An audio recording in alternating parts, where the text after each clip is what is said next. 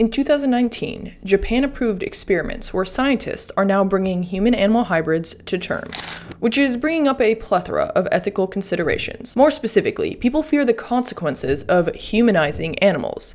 Human-animal hybrids are called human-animal chimeras, or you can just call them chimeras for now. To create chimeras, scientists inject pluripotent stem cells, which can become any type of organ from one species into the early embryo of a different species. In this case, scientists inject human stem cells into the embryo of a non-human animal. In theory, the foreign cells should differentiate and spread throughout the body. One of the big goals of this is to use these hybrids as organ donors.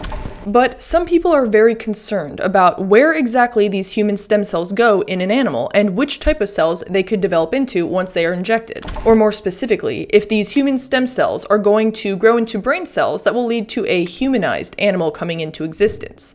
In the case of Japan's approval, scientist Nakauchi wants to start by injecting human pluripotent stem cells into rats and mice embryos to see if he can create a human pancreas.